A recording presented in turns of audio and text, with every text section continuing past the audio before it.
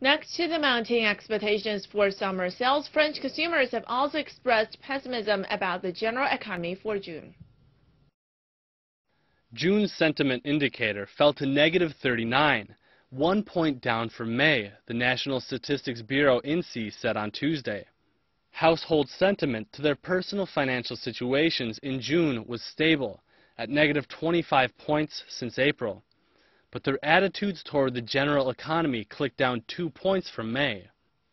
Worries about a lasting depressed labor market were the major burden over most French families. In contrast, the first quarter recorded a stable unemployment rate, the report reflected.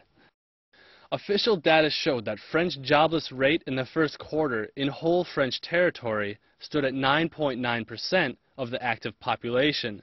This was flat from the previous quarter, but higher than the ex-peak in 2006's first quarter. According to INSEE, households' concerns over inflation remained unchanged from last month, but that over their present financial situation downgraded some, and thus they generally didn't think it's a good time for savings.